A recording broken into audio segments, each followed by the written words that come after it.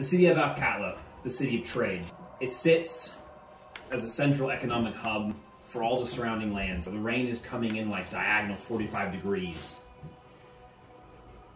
The sun is so bright behind a thin layer of clouds that it's like bright and raining at the same time, letting us see the sheet of rain as it falls.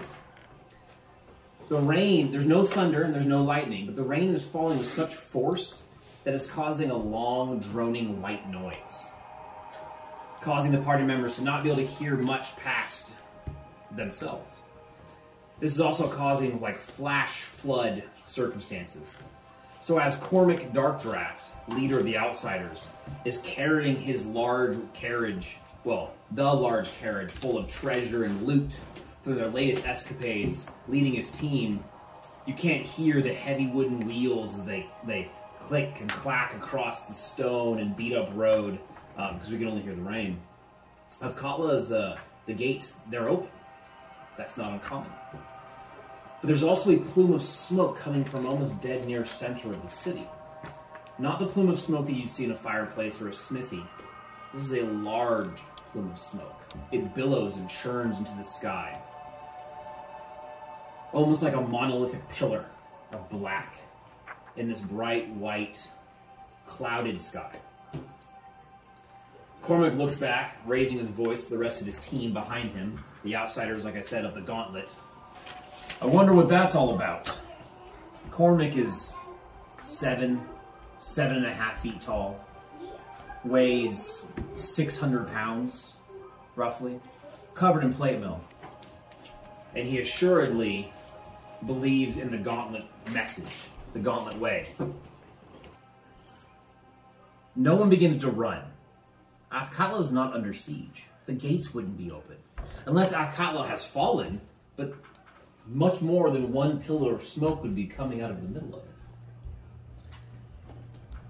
Cormac looks back. Walking up to his right, a halfling man. Even in this rain, his small vest jacket combo is open, showing his slightly hairy bared chest. And his hair, which you could tell if it wasn't for the torrential rain, would probably be done into some sort of pompadour. And he's got mutton chops for days. Looking ahead down towards the middle, he kind of like looks at it, and in a small, gruff, halfling voice, he says, I don't know, it doesn't look good. Cormac stops once again. A drow to his left, a drow woman who is not hiding the fact that she's a drow. Strange for these lands. Drow are unwelcome here. She cocks her head and looks.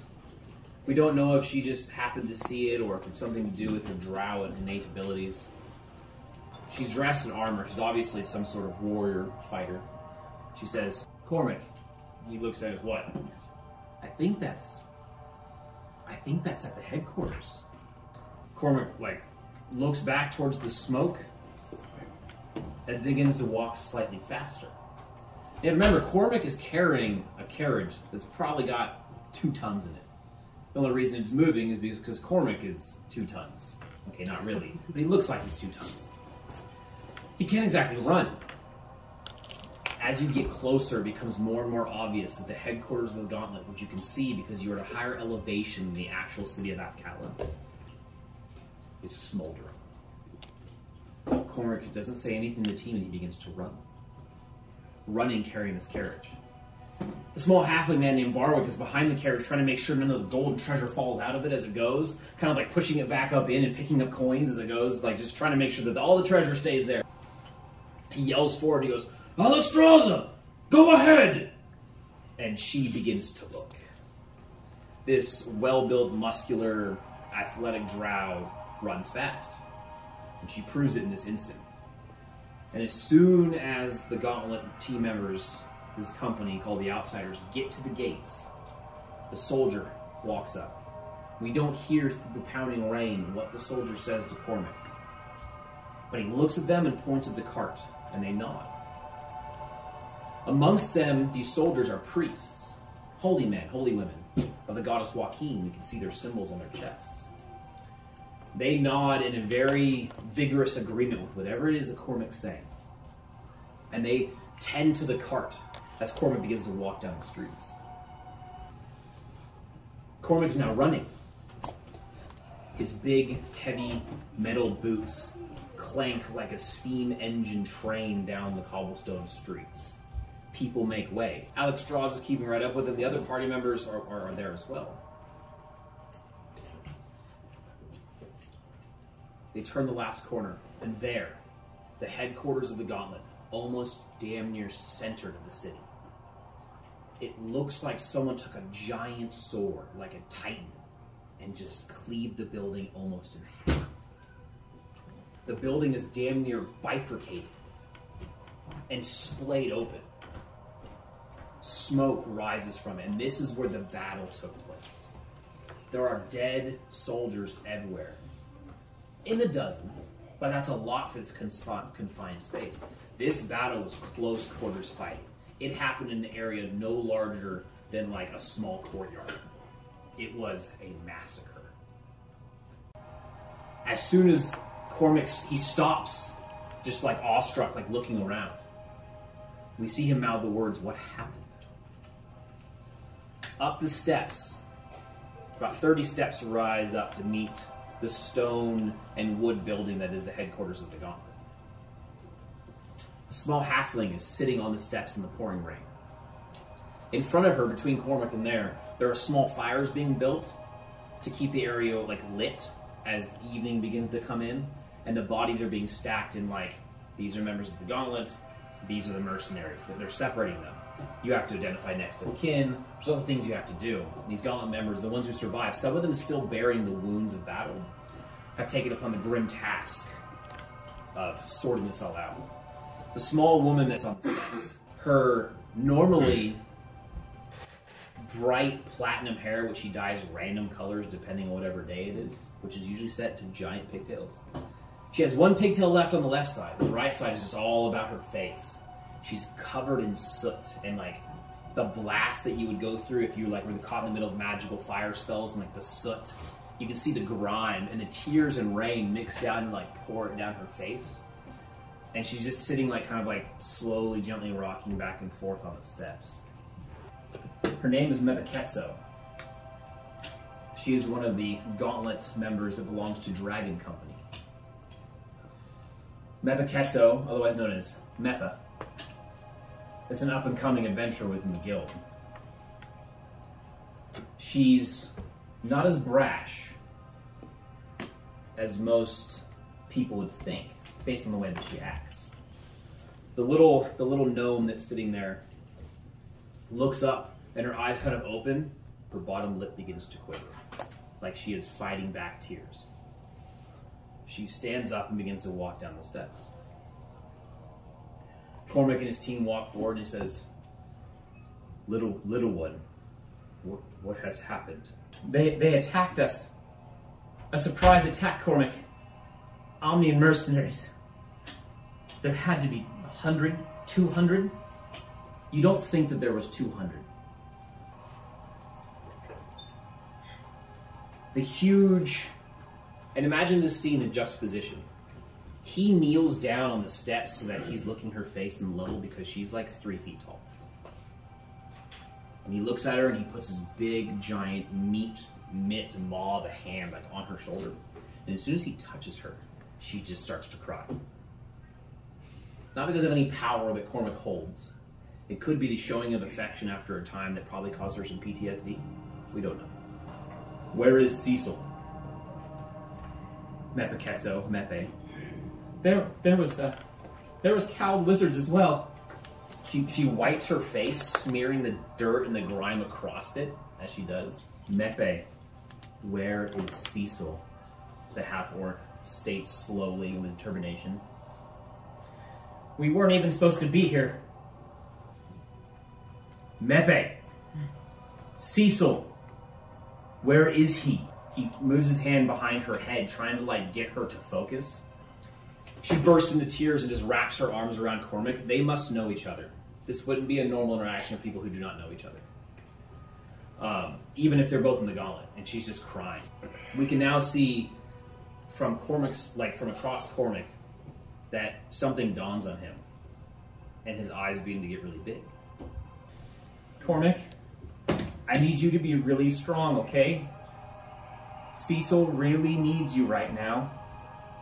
Cormac immediately begins to stand, and we see him swallow very hard.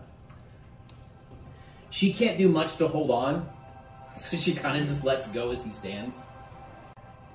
Just then, at the top of the steps, where the building's barricaded, we see a drow priestess come around the corner. This is Vro. This is the leader of Beholder Company. They weren't supposed to be here. They shouldn't be here. The most beautiful drow woman that you've ever laid eyes upon in your existence. With the most platinum white hair, but it's set to giant ringlets that go all the way down to her knees. Her armor is beaten and bruised and twisted and torn, and her body is covered in scars. She's a priestess. She could have healed them, but she just hasn't. In fact, there is a shaft of an arrow without its fletching still stuck in her left shoulder cap that she just broke off. We couldn't have been too long after the battle. This must be like really close. But none of that matters, because in the priestess' hands, she holds a swaddled baby. We can tell from here it's a baby.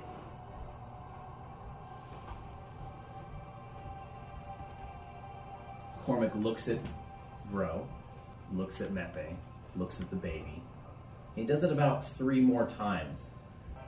Barwick's hand raises up and just touches this, like the back of the giant half-orc. He's not sure what's going on, but even he can sense that this is a bad scene. Cormac says, "Cecil, Jacqueline," and he just says that. The gnome doesn't say anything. She just begins to weep even harder. The woman is soothing the baby, the drow woman, Vro, leader of the Beholder Company. Mepiketso says, "I'm sorry, Cormac. We could have, if we had just gotten..." Cormac begins to jog up the steps, and she doesn't try to talk to him anymore. The half-orc gets to the top of the landing. No one in his company follows him. Cormac alone reaches the top of the steps and the landing. Soldiers inside the headquarters of the Gauntlet are still trying to put things back together, put out fires. And as they see him, the ones inside the building, they won't look Cormac in the eye. And he just kind of looks at him and keeps going. A scowl begins to grow across his face. At the top of the steps, he reaches what would be his brother Cecil and Jacqueline's room. The door is slightly open. To the left of the door stands Henry Morning, priest of Lathander, member of Dragon Company. He is on his knees and praying, holy symbol resting in his fingertips. He looks up and breaks prayer and says, "Oh, by Lathander, you are here. Hopefully you can do something about this." Cormac just kind of gets up there. He's not saying anything. He's looking across the scene. To the right of Henry Morning is Marina the Evoker, another member of the Gauntlet, a newcomer to Dragon Company, serving under Cecil with Henry. She's sitting on her knees, hands on them, looking through the thin crack of this open wooden door. This open door. The inside of this door is covered in arrows, like a pincushion. And we can see inside the room a firelight flickers and crackles, and that's that one solid beam of light coming out meeting her. The building's been shed in two, so she's just sitting in the pouring rain. This small, beautiful woman of dark hair and wearing the robes of an evoker, the robes of a wizard, just has a look on her face of just distress and sadness at what she's looking at inside. The other members of the Dragon Company are out here. We don't know where they're at. We can hear the fire crackle and pop, but no other sounds coming from inside the room. Cormac leans his head in and looks inside, and what we see is surreal.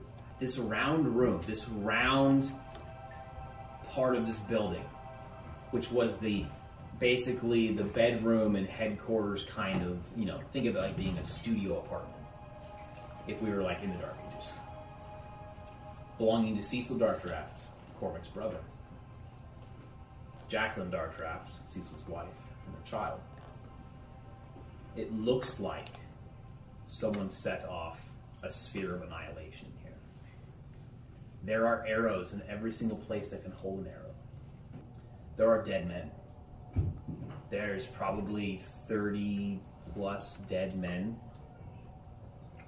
laying all over this room. Some of them are splayed over the couches. Some of them are dead in the bed. Some of them are like coming through the window and laying there.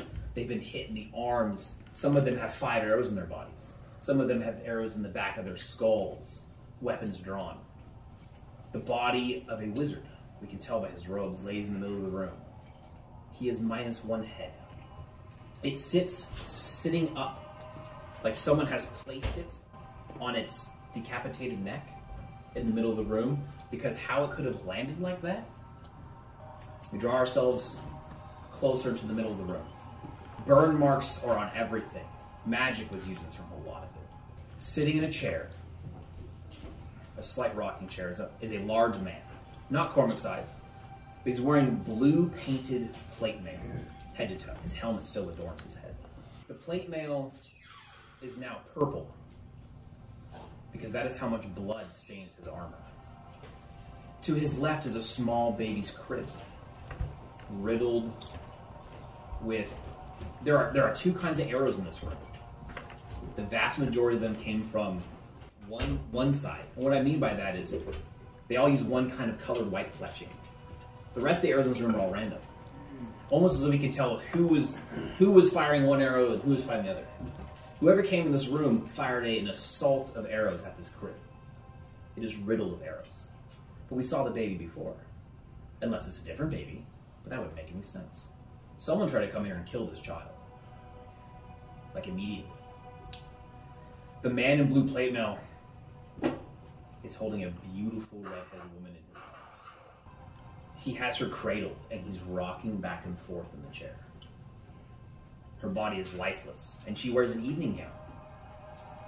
She is still clutching her bow as though she died and a rigor mortis set in, and she will not let it go.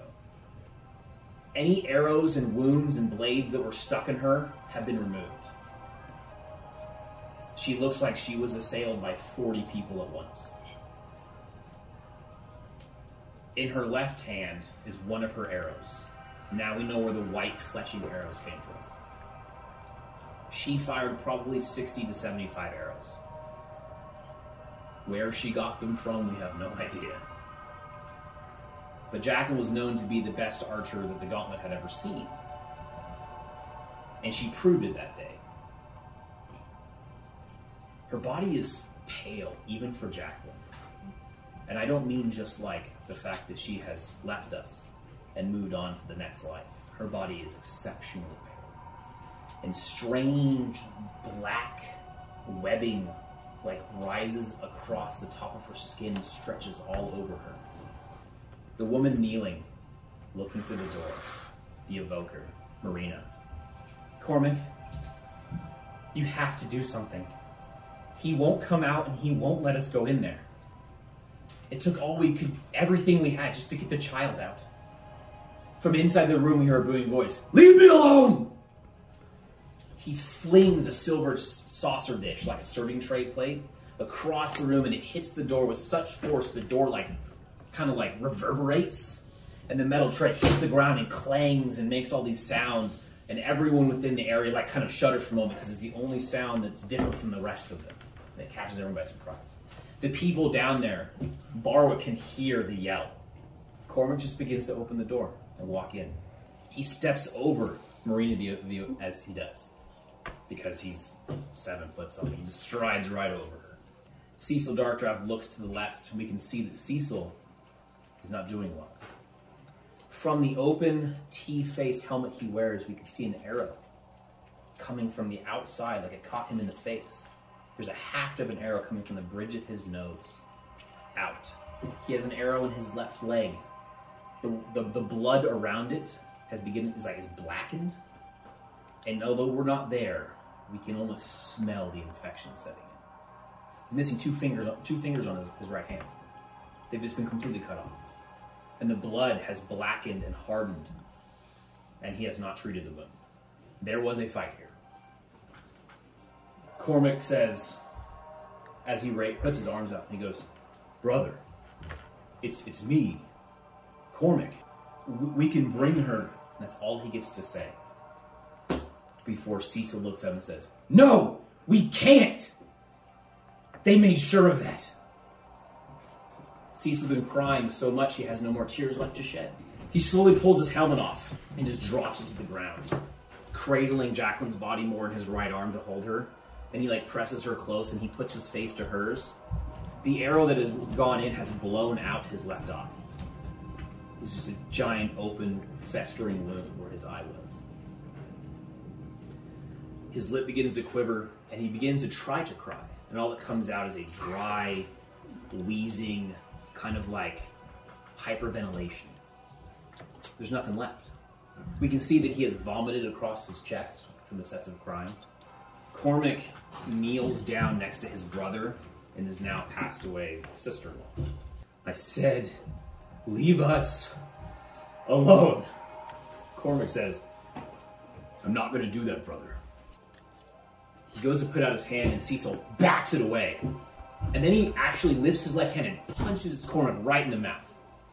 Everyone outside the room like buckles for a second. And he slowly just moves his head back and he says, I'm not going to leave. He starts rocking. Cecil begins to rock back and forth. We can't bring her back. I couldn't save her. I can't raise a child by myself. He just starts screaming. He goes, moments! If I had been up there moments earlier! I am so sorry, Jacqueline. I am so sorry. I love you, I am so sorry.